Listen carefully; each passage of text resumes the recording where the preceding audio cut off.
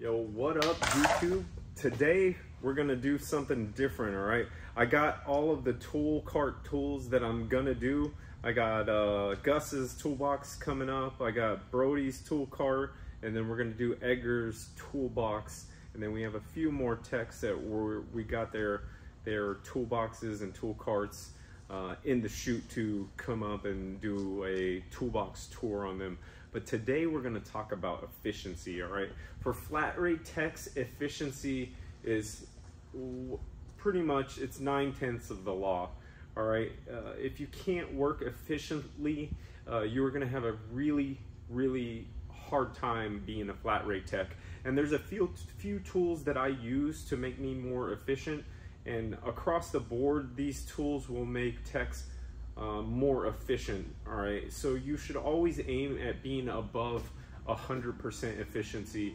Last month, there was a couple weeks where one week I did 218% efficiency, and another week I did 208% efficiency, but you should always aim, my goal at least, is to be at 150% efficiency.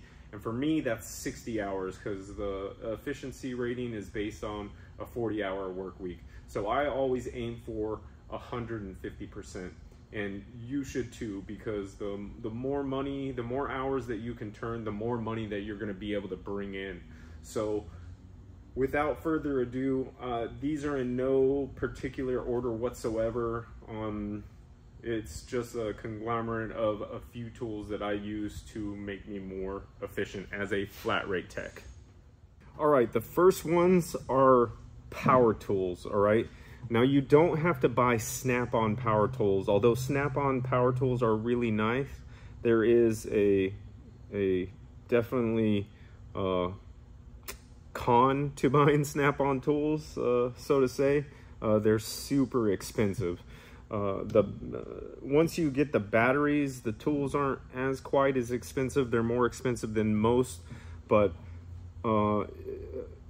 power tools are just gonna increase your efficiency drastically. If you're an apprentice, one of your first purchases needs to be a 3/8 inch gun. It doesn't have to be, like I said, Snap-on, could be Milwaukee, DeWalt. I started off with DeWalt, but I have this 3/8 inch gun, and it is the rocker trigger, and I love it. All right, I'm planning on buying a screw gun. I don't want to get the 1/4 inch one. I want to get a screw gun for like my next future purchase, but these tools will definitely increase your efficiency. The first one I bought was this 1/4 inch, and this is my most used power tool out of anything, besides maybe a 1/2 inch to remove lugs. I think I use this even more than the 1/2 inch, because the 1/2 inch you're just zipping off 4 wheels, and then I use this 1/4 inch for automotive. I will have to rebuild this because the amount of use that I get out of this. But like I said, you don't have to buy Snap-on. I ended up buying the extended versions of these for those hard to reach places, but I started off with the 3/8 inch Milwaukee. If you do, you can do like Harbor Freight, but these will definitely increase your efficiency tremendously. Just when you're taking off, you know, multiple bolts, it is much better to zip them off with this than to be sitting there cranking it with the ratchet. And like I said, it doesn't have to be Snap-on. I didn't start with Snap-on. You can start small and, you know, purchase a 1/4 inch ratchet, and then you know, from Harbor Freight, you can use that thing till it breaks, and then once you get your use out of it, you can then get yourself into, you know, a Snap-on or Milwaukee, etc. But these are going to increase your efficiency. I have so many ratchets, and I don't know why I have the amount of ratchets that I have, because whenever I am working, I am doing whatever I can to get a power tool on, you know, fasteners to take them off. So that is the first one. Once again, no particular order. The next one is going to be wobble sockets, man. Wobble sockets are going to go in conjunction with your power tools. I do have some chrome wobble sockets. I don't use them as much as I use my impact wobble sockets. However, I do use my chrome wobble sockets a lot. I would recommend getting both sets. You don't have to buy snap-on stuff, all right? These are gear wrench wobble sockets. I got this set from Amazon. I think it was 90 bucks for the 3/8 inch set.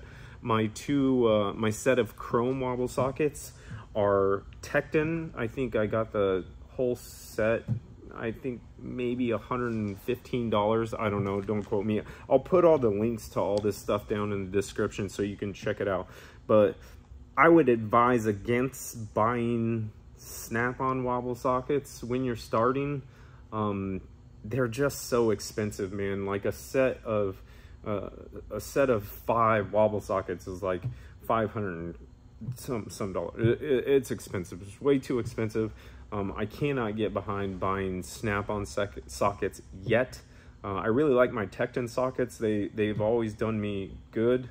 My buddy has snap-on sockets. I've used them, and you know, it's nothing cool. They say snap-on on them, but I think there's some inexpensive options out there that do the job as good, you know. So you don't need to spend all sorts of crazy money on sockets, most especially when you're starting off, man. Sockets are just, they're a money trap. You buy a 3/8 inch set and you're talking the whole set, deep, shallow, and mid. You're talking over $1,000 for some sockets. But these wobble sockets are a lifesaver, man.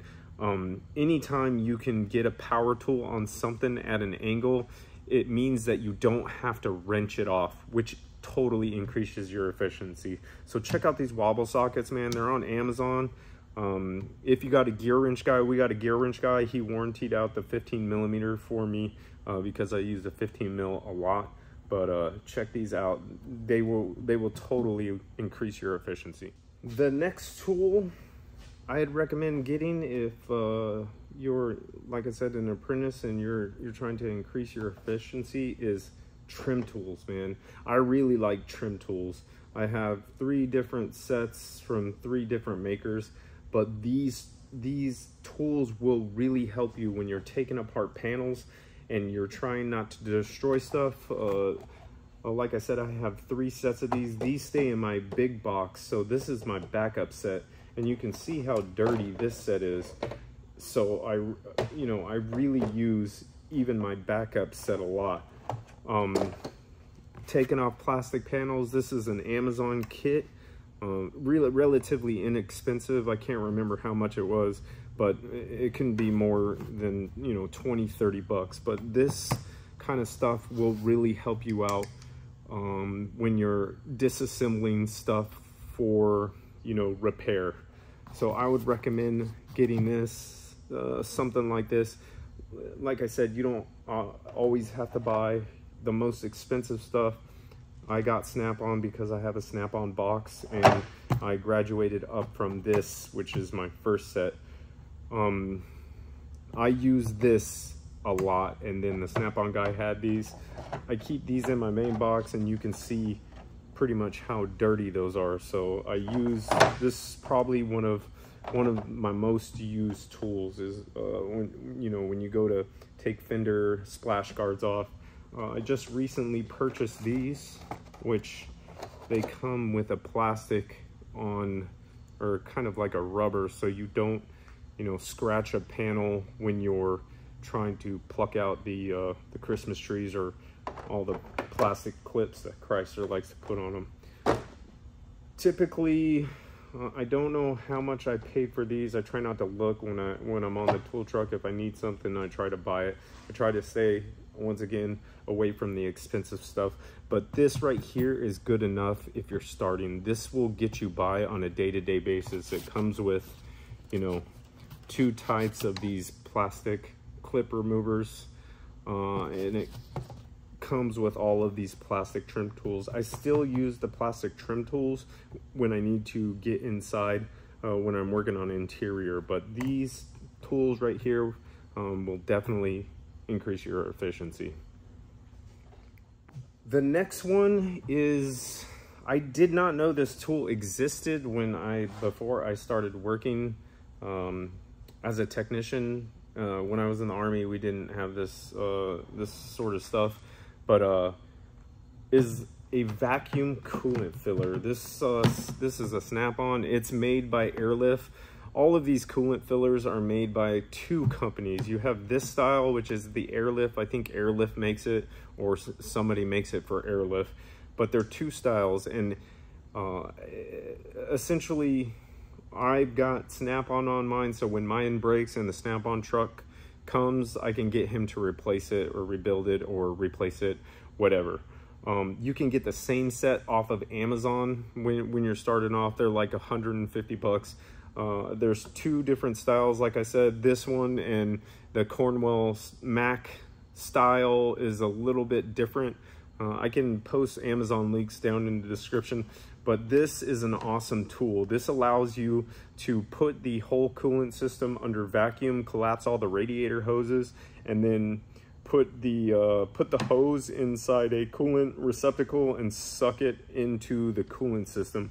Instead of sitting there for an hour and waiting for the coolant system to burp, this allows me to fill the coolant system and do like a coolant flush, which is an hour, 1 labor hour. It allows me to do it in about 5 minutes. So when I do a coolant flush, I do this, it's 5 minutes, and I get an hour out of it. So this tool right here is just, if you do a lot of thermostats, if you do a lot of coolant flushes, if you do a lot of water pumps, man, this thing right here is it is a lifesaver. I love this tool. Like I said, I never knew it existed, and you should definitely, if you are an apprentice going into be a technician, this is one of your first purchases that you need to make.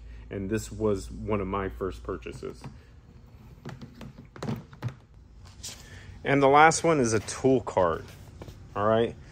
I can't stress how much time you will save if you have a tool cart as opposed to a toolbox. You don't have to have a expensive tool cart. You can get, you know, a US General like that one and like that one right there.